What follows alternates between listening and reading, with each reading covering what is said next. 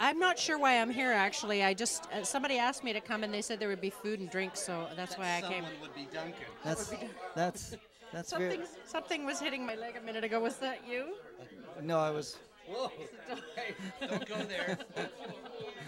No, Tex isn't here. So, who are you, My name is Arlene Zock. and why are you here? I was told there would be food.